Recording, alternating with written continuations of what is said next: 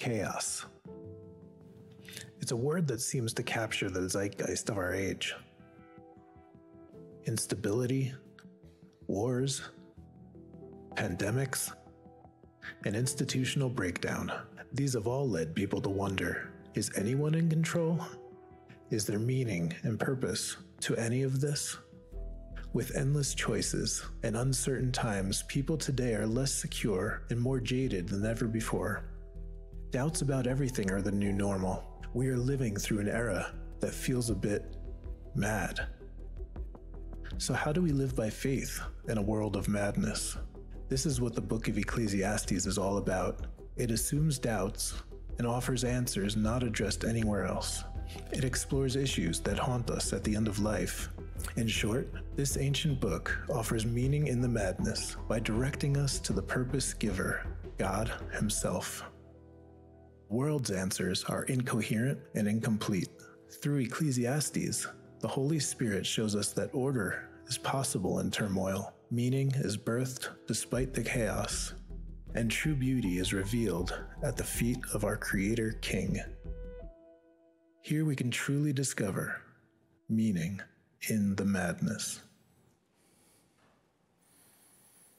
Well, please turn with me to Ecclesiastes chapter 9. And as you do that, allow me to share with you a surprising article that came out recently in New Yorker magazine, which seemed to indicate that we're seeing a dramatic spike in the popularity these days in astrology. According to this Pew Research Center poll, almost 30% of Americans now believe in astrology, 30%. But as author Nicholas Campion has written, the number of people who know their sun sign, consult their horoscope, or read about the sign of their romantic partner is actually much higher than that. The New York Times, in a piece entitled How Astrology Took Over the Internet, also heralded astrology's return. One report found that Americans spend $2.2 billion with a B billion dollars annually on mystical services, including palm readers or tarot card readers. The astrology app CoStar is backed by $6 million and has been downloaded 6 million times. Especially popular amongst the group of millennials is something that the article highlighted. Apparently, this generation sees no contradiction between using astrology and believing in science, which is fueling a resurgence in the practice. One of the more popular trends I read about is called manifesting, with the use of crystals. And so what manifesting is it involves focusing the mind on what you want in order to bring that about. And so you can manifest a new job, you can manifest a new boyfriend, you can manifest whatever your heart desires there. The sky is the limit. The reason why astrology is becoming popular seems a little bit mysterious to me in light of our culture's secular trend. But it also coincides with the decline of organized religion and the rise of economic and political instability. In fact, going back about 100 years, the first newspaper astrology column was commissioned in August of 1930, right after the stock market crash. And after the financial collapse in 2008, astrologists received calls from even Wall Street bankers. Astrologer Rebecca Gordon said, this is the reason, quote, all of those structures that people had relied upon, 401ks and everything, started to fall apart. That's how people got into it. They're like, what's going on in my life? ? Nothing makes sense, end quote. Though very different, what all of those trends have in common is they are ways to deal with the problem of uncertainty. They are strategies to control what seems like it's out of control. And what's interesting to me about this research is it doesn't show that this trend, which is growing amongst the nuns in our nation, is a group of people who are completely secular. Instead, they would prefer to describe themselves as spiritual but not religious, as a religious hybrid, and they are getting involved in kind of a remix of religious ideas, wanting freedom to mix and match what might work for them. And though they might not submit to organized religion, they still have to deal with the uncertainties of life. And so do we. And so let me ask you, you may not be interested in astrology, but how do you deal with the uncertainties of your life? Do you face it head on, or do you move towards denial? Do you throw caution to the wind and live recklessly? Or do you try to manage all of your risks with every kind of insurance that's available out there? Nothing wrong with insurance, but studies show that now today we are more insured than we have ever been as a people. Simultaneously, we are also more anxious and nervous than we've ever been as a people. So, though I'm not speaking out against insurance, I don't know that that really gets at the root problem of our uncertainty. And so how do you deal with your uncertainty? That's what Ecclesiastes chapter 9 is actually about. The point of our passage is Solomon is smashing the idol of certainty and predictability and control so that we might long for something deeper. And he is going to smash the idol of uncertainty with a few different hammers and show us the bankruptcy of certainty. He's going to say, think about it. Why do you even expect to have certainty? Where do you get that kind of idea in this world of madness? Where do you get ground for even demanding such certainty? The fact that there's something inside of human nature that desires something certain, something bedrock, something that we can build our lives upon shows an inconsistency in a purely secular worldview. David Gibson writes in his commentary on Ecclesiastes, he, meaning Solomon, wrote his book to smash into tiny pieces our idea that we can be like God. We aspire to have it all, to know it all, to achieve it all, to be happy forever, to have all the answers, to never be left scratching our heads, and to be remembered for all time. And Solomon is telling us again and again and again, that's not possible. Though we try to be like God, we aren't like God. This is what Ecclesiastes chapter 9 is about. How do we deal with the uncertainties of life? How can we find meaning in that kind of madness? You'll notice there's 3 different sections to the text today, and they break down like this. First, Solomon will talk about the one thing in life that's certain. Second, Solomon will talk about the many things in life that are not certain. And then third, he's going to talk about all the things in life that don't require certainty for you to enjoy them. The one thing, the many things, all the things. That's where we're headed. Let's pray. God, thank you for preserving this text so that we might see your wisdom. Thank you, Lord, that you have not left us without an anchor, without a hope, without something that's sure. And so we pray as we look at your word that you'd open up our eyes, ears, most of all hearts, for we need to hear not from a preacher, but from you today. And so speak, Lord. Your people are listening. We ask in Jesus' name. Amen. Okay, movement 1, the one thing in life that is certain. Chapter 9, verse 1 begins like this. Solomon says, "So I reflected on all this and concluded that the righteous and the wise and what they do are in God's hands. But no one knows whether love or hate awaits them. All share a common destiny, the righteous and the wicked, the good and the bad, the clean and the unclean, those who offer sacrifices and those who do not." Pause right there. Let's have a pop quiz. A pop quiz. We've been in this series for a couple of months now. What do you think is the destiny or the event that Solomon is referring to in these first couple of verses? What is the destiny he's talking about? Anybody know? Death. Very good. You get an A on your test. We can all go home. Have a nice afternoon. He's going to mention death 9 different times in this particular section. This is the one thing in life that's certain. And this goes for everyone, he says. Notice the righteous and the wicked, the good people, the bad people, the ugly people, the nice and the nasty, the believer, the unbeliever, the honest truth teller, and the lying deceiver. They all go into the ground at the end. Everyone dies. Solomon continues. Says this, "As it is with the good, so with the sinful. As it is with those who take oaths, so with those who are afraid to take them. This is the evil in everything that happens under the sun. The same destiny overtakes all." Pause there for a second. Friends, we have one universal problem that we all have to face in life. Death. Everybody dies. Statistics say, I'm going to die someday. And so are you. However, I found that many people don't like to talk about death. This week I read about a very strange yet interesting phenomenon that happens between Japanese doctors and their patients in Tokyo.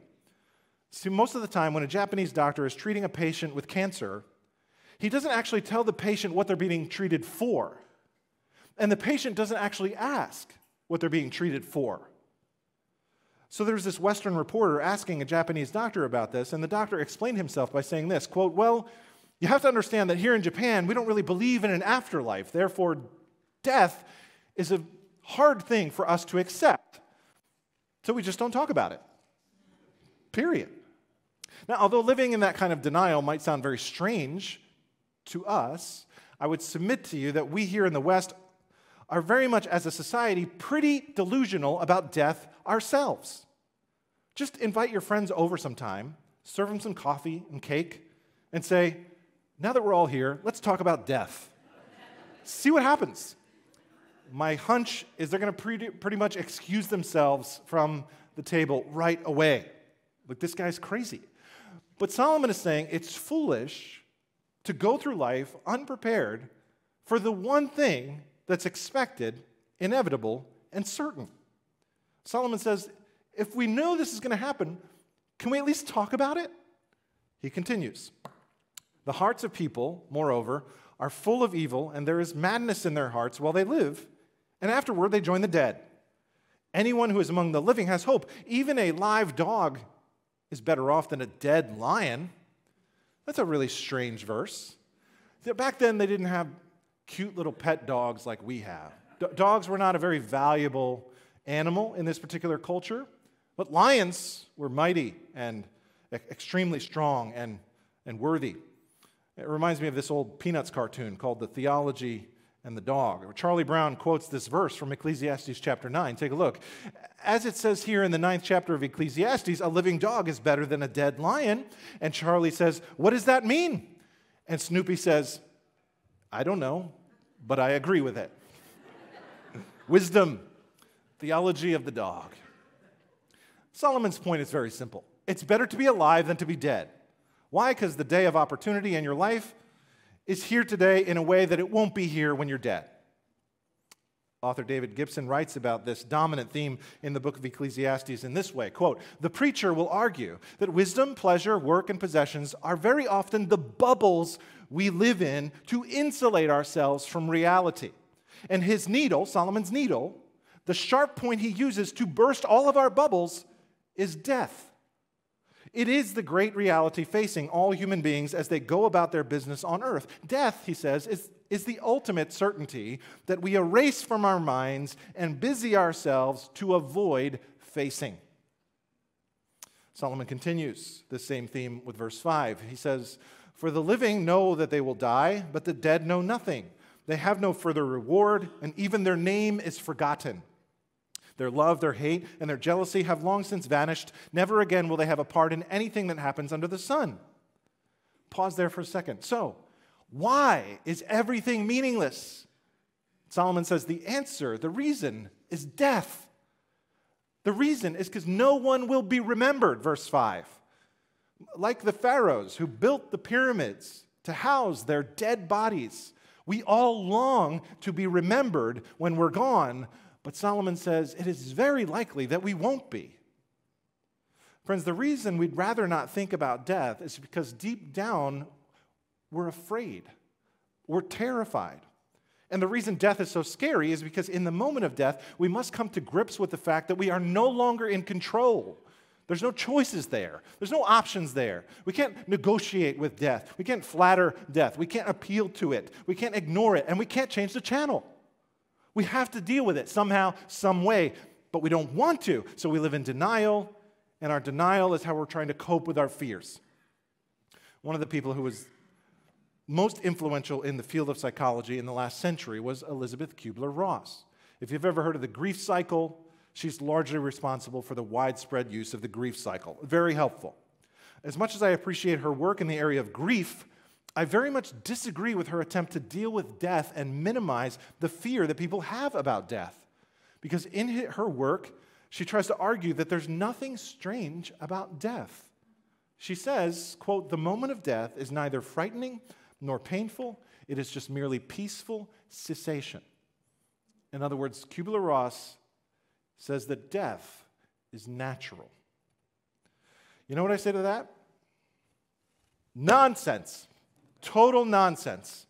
Instead, I submit to you a much more accurate sentiment as expressed by Dr. Tim Keller, who said this: every human heart instinctively knows that death is monstrous, that it is unnatural, that it is perverted, it's radically traumatic, that it is alien, and it is the ultimate enemy.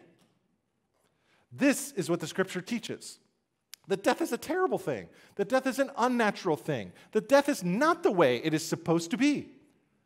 So why does Solomon focus on death so much? Why is he talking about death? The reason is that Solomon believes that thinking about dying will prepare you to live. Thinking about dying will prepare you to live today. In other words, there's wisdom in knowing where you're headed and then starting from the end and then working your way backwards from there. There's this quote from the movie Braveheart where William Wallace says this: "Every man dies, not every man really lives." There's this scene in the movie where Wallace, Braveheart, is leading the Scottish army to fight for their freedom, but they're largely outnumbered, and they're terrified of dying. And Braveheart is trying to challenge this army, and he says, "Will you fight?" And then there's one particular soldier who speaks up and says, "No, we will run, and we will live." And that's when Wallace says, "I run, and you will live, at least for a little while." And then he says this: "And then dying in your beds many years from now, would you be willing to trade all the days from this day to that for one chance, just one chance, to come back here to this day and tell your enemies that they may take your lives, but they will never take your freedom?" This is what Wallace and Solomon are both agreed on. Fast forward in your life, many days from now, to the time when you will be dying in your beds, and then live today as you would have wished you would live on that day. In light of that, what would you have done? Again, David Gibson is helpful on this. In his book on Ecclesiastes, appropriately titled "Live Life Backward," don't miss the title, he says this: "Left to our own devices, we tend to live life forward. We plan and hope and dream of where we will be. Ecclesiastes teaches us to live life backward, to take the one thing in the future that is certain, our death, and work backward from there, from that point, into all the details and all the decisions and all the heartaches of our lives, and think about them from the perspective of the end." So that's the challenge in movement number one. In light of the one thing in life that's certain, death, Solomon says, live life backwards from there. Movement two. We've talked about the one thing that's certain. Now he'll talk about the many things that are uncertain.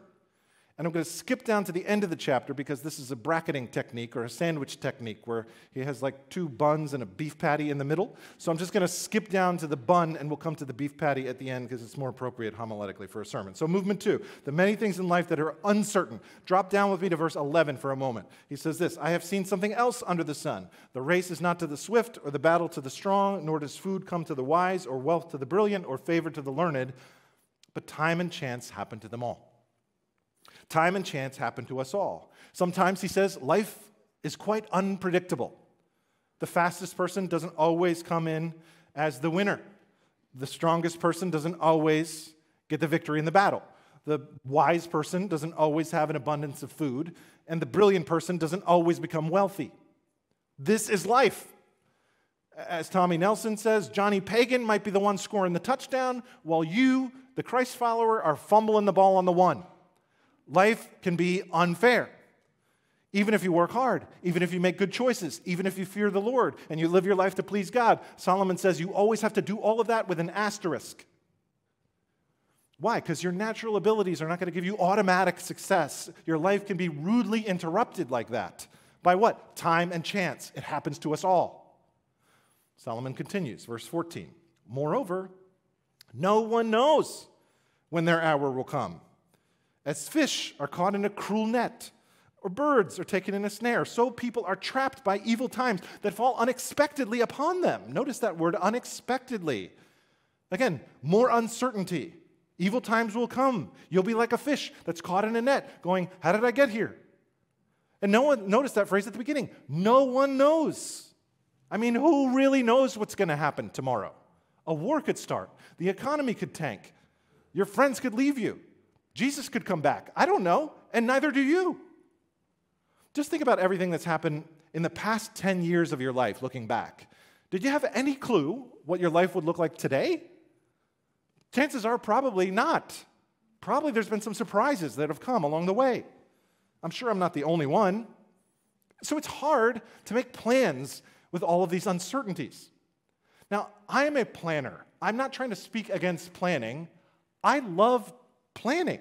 Where are my planners out there? Who's a planner like me? Yeah, you know me. I had the yellow legal pad thing. I'm like obsessed with planning. Some of us are really good at planning. We make arrangements, we strategize, we set goals.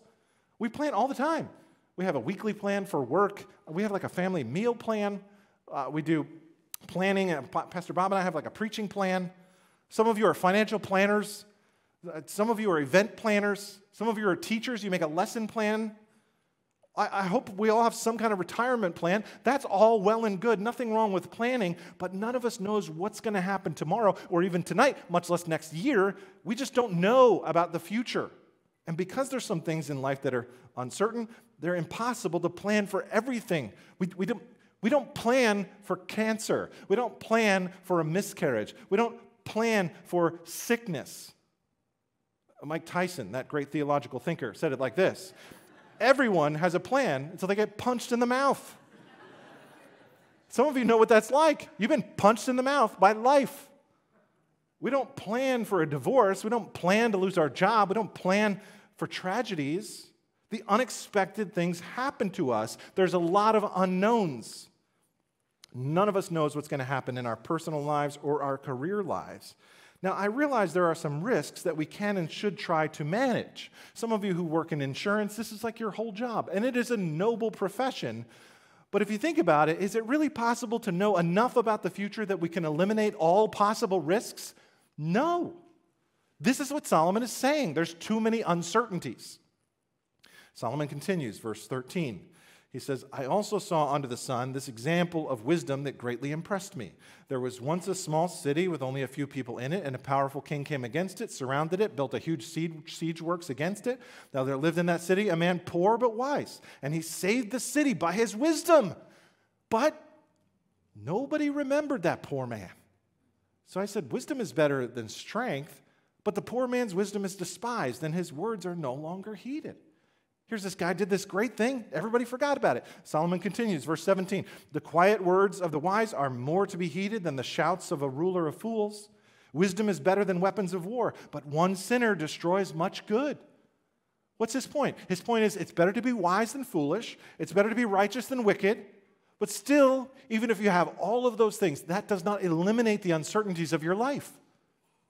And so if I could summarize the point here, I would just say it like this. Wisdom provides an edge, but it does not provide immunity. Can we say that together?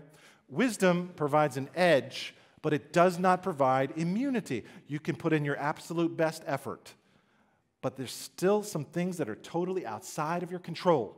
Some of you are more aware of this than others. Some of you maybe who are self-employed, or some of you who work on commission, you know that things can go from feast to famine in like a second. It can be wonderful, then it can be the pits, and it can turn on a dime like that. And you know there's not a whole lot of assurance. And because of that, maybe you're more aware of this than others of us who have the illusion of security in our jobs. But the truth is, whether you're on commission or not, no matter where you work, there's no guarantee of perpetual success for any of us. Life is unpredictable. There's too many uncertainties. It can feel like madness.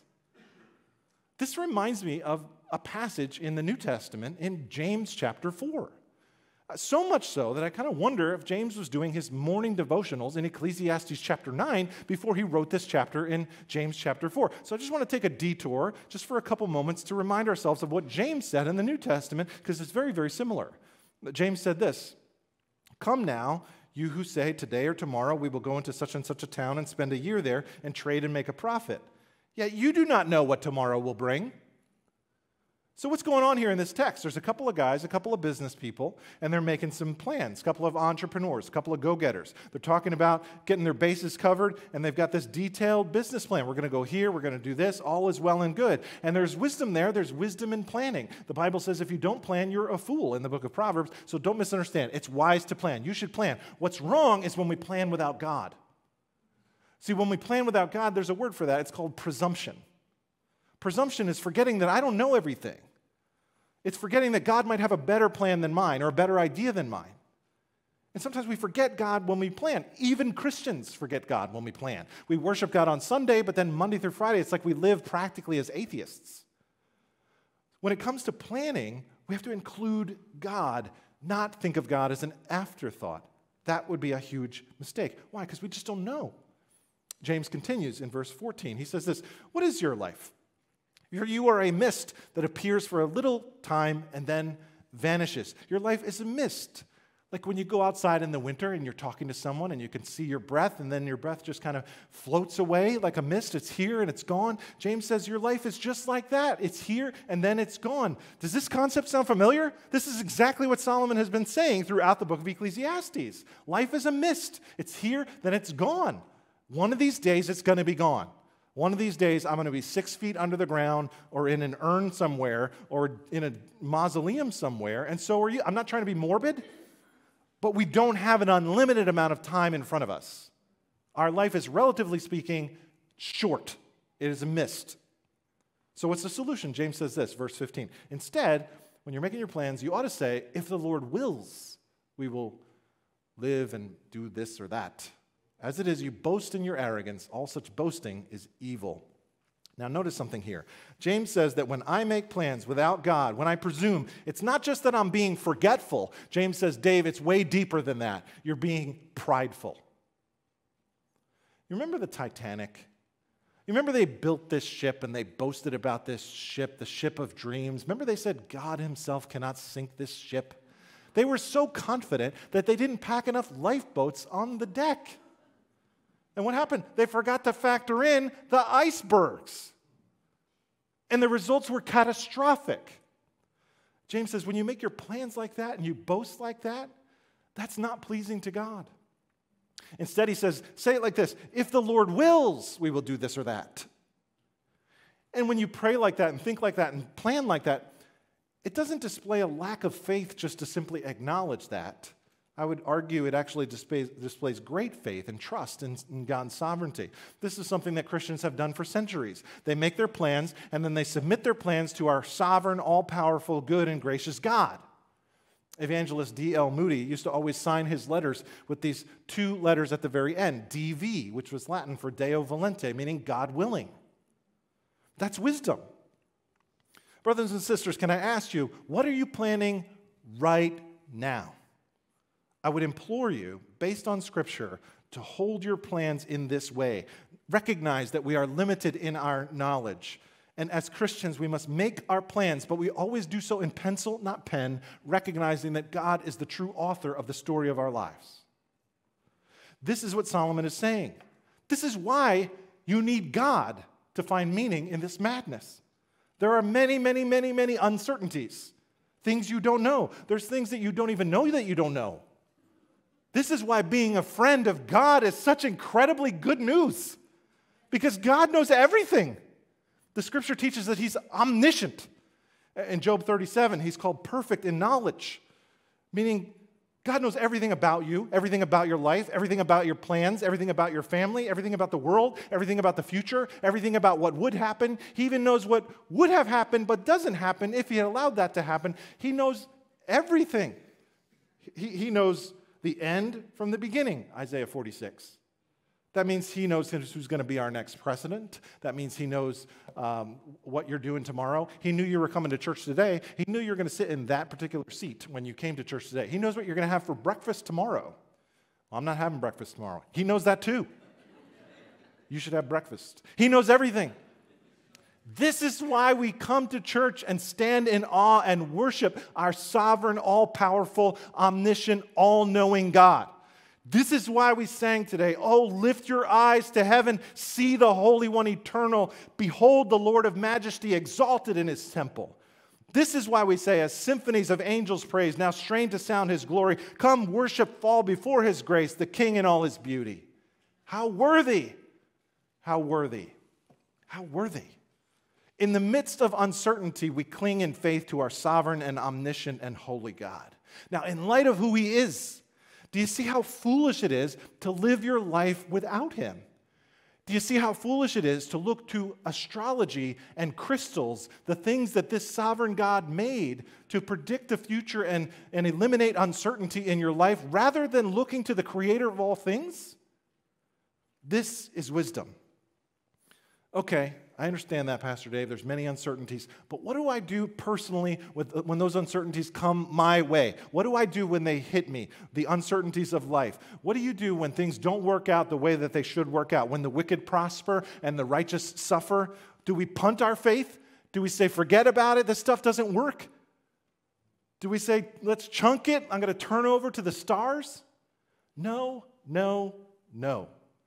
Let me remind you of what Solomon said in chapter 9, verse 1. He has taught us already that it is all in God's hands. I did a funeral recently for a man who always used to say that. It's in God's hands. And this is what his wife shared with me and his 3 boys shared with me. And this phrase that Dad used to always say, it's in God's hands, brought them great comfort after he had passed away. It's in God's hands. And the person who really believes that and who fears God can have a characteristic in their life that is absolutely magnificent, even in the face of uncertainty. And it is the character trait called poise. Moral and spiritual poise. Do you know what the word poise means? It comes from the word pose, meaning to freeze without moving. A posit is a truth that you believe and that you hold on to. You hold your position. You have poise. You don't shift around due to outside circumstances. That's poise. In athletics, it means in basketball, when you're on the free throw line, at the end of the game, in the 1-and-1, and the score is tied, and the lights are popping, and the crowd is going crazy, so much so that you can't even hear yourself think. It means you walk up to that foul line and you put your toe right in the middle of that foul line where you've always put your toe, and you bounce that ball 3 times just like you've always bounced the ball 3 times. And then you follow through on your shot just like you've always followed through on your shot. And you shoot that ball just like you shot it in your driveway in 3rd grade. That's poise. Friends, just like that, Solomon says, when the uncertainties of life come, when evil men prosper, when bad things happen to good people, when all of these mad things happen in your life, hold your ground, hold your position, and believe even this is in God's hands. This is a choice. This is a faith-based decision. When bad things happen, here's what I do. I dry my tears. I take a breath. I bow my head and say, Lord, even though I don't understand it, I will trust you. It's poise. There will come a time in your life, if it hasn't come already, where this will be tested for you. When you are hit with uncertainty. When terrible suffering comes your way, when your mate does not treat you the way that you should be treated, when someone crosses over the double yellow line and does tremendous damage, in that moment, what you do is you bring your Bible to church, you sing the old hymns, and you go with the faith of your fathers, and you worship the God of heaven and earth. That's poise. Proverbs 17:27, he who has a cool spirit is a man of understanding. And you follow the example of your Lord Jesus Christ, who set his face like flint toward Jerusalem and went to the cross, maintaining his poise all the way to Calvary, trusting his Father. How do you deal with uncertainty and evil in an evil day? You trust God, and you do the right thing, and you maintain your moral and spiritual poise. I love the way Rudyard Kipling writes about this in his famous poem, written from the perspective of a father to his son. The poem is called If. Maybe you're familiar with it. I'll just share a couple lines. He says this, if you can keep your head when all about you are losing theirs and blaming it on you. If you can trust yourself when all men doubt you, but make allowance for their doubting too. If you can fill the unforgiving minute with 60 seconds worth of distance run, yours is the earth and everything that's in it. And which is more, you'll be a man, my son. This is poise. In the face of the many uncertainties of life, Solomon says you need to trust that it's in God's hands and maintain your poise. Movement 3. We talked about the one thing that's certain. We talked about the many things that are uncertain. And now we're going to talk about all the things in life that don't require certainty for you to enjoy them. So back up with me to the middle, the burger in between the sandwich, the beef patty here, the center of the passage. Verse 7. Solomon says, "Go and eat your food with gladness, and drink your wine with a joyful heart. For God has already proved of what you do. Always be clothed in white, and always anoint your head with oil." Pause there for a second. This is the 6th of 7 different, what they call the enjoyment exhortation sections in the book of Ecclesiastes. Sometimes people call them the carpe diem sections, meaning seize the day sections. But this is the only time in any of those sections that Solomon actually phrases it in the form of a command. The word go is in the imperative mood. He is commanding you to go. This is a wake-up call, like an alarm clock. Go, go, go, go. Stop bemoaning death's certainty. Stop lamenting and stressing over all of life's uncertainties, and go. Enjoy, get over that. Enjoy what you have today. You're missing out on life today. In other words, Solomon is saying, don't let the joy of today be darkened by the fact that you don't know everything about tomorrow. Go. Enjoy the day today. Enjoy your life while you still have it. You see, many Christians believe that they shouldn't be enjoying life. God created this whole world for you to enjoy it. The word Eden means delight. God intends for you to have this life and rejoice in all that He's given to you as a gift. One of my profs, Howard Hendricks, used to say, most Christians' faces look like they make good cover art for the book of Lamentations. That's true. That's not good. God intends for you to experience real joy. Verse 8, he says, go to a party. Those are words that would describe you going to a party, wearing white clothes and anointing your head with oil. That means you need to go, you need to get cleaned up, you need to get gussied up, you need to go put on your good clothes, and you need to get out of the house, and you need to go out to dinner, and not McDonald's. You should go out somewhere nice. And you should chew your food when you're there. You should enjoy that. Have I recommended to you Reese's Peanut Butter Cup ice cream? I should get a commission. I'm sorry. That'll be the last time. I promise. That's promise. Last time. But it is the kind of ice cream the disciples ate. I know that for sure. That great theologian Ferris Bueller said it this way: life moves pretty fast. If you don't stop to look around once in a while, you just might miss it. I'm not talking about fleshly hedonism. Neither is Solomon. Solomon is saying there's a moral urgency to you pursuing enjoyment today. C.S. Lewis used to say, joy is the serious business of heaven. Seize the day. If I could put it this way, the point in movement 3 is this: seize the day before the day seizes you. Can we say that together? Seize the day before the day seizes you, meaning before you pass on. Isn't that good advice in the midst of all the uncertainties that life can throw at you? Be fully present in your life today. This is what Solomon is teaching. 2 more verses in this section. 9 and 10. Solomon goes on. Enjoy life with your wife whom you love all the days of this meaningless life. Meaningless meaning hevel, short, futile, short-lived, that God has given you under the sun, all of your meaningless days. For this is your lot in life and in your toilsome labor under the sun. Whatever your hand finds to do, do it with all your might, for in the realm of the dead where you're going, there is neither working nor planning nor knowledge nor wisdom. In the midst of all of these uncertainties, husbands, love your wife. Husbands, enjoy life with your wife today, because tomorrow she might be gone or you might be gone. I have done a lot of, I'll just speak to the men here for a second. I have done a lot of funerals for husbands because their wives have passed away. And I can tell you every single time, as an absolute fact, that when a husband has to stand up here in front of his wife's casket and say goodbye to his wife and to bury his wife,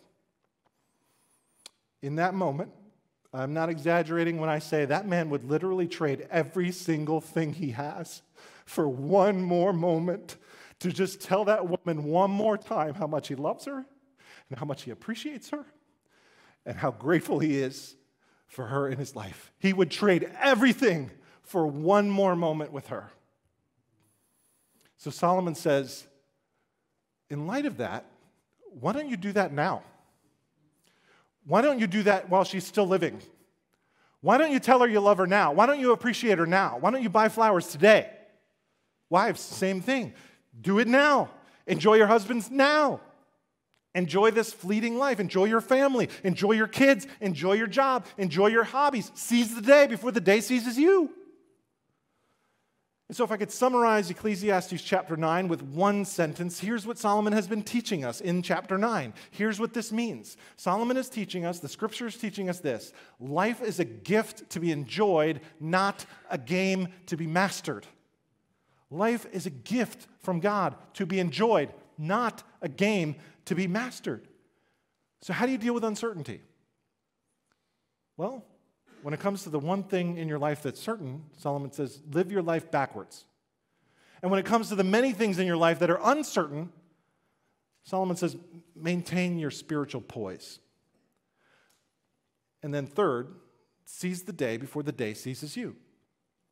Why? Because life is a gift to be enjoyed, not a game to be mastered.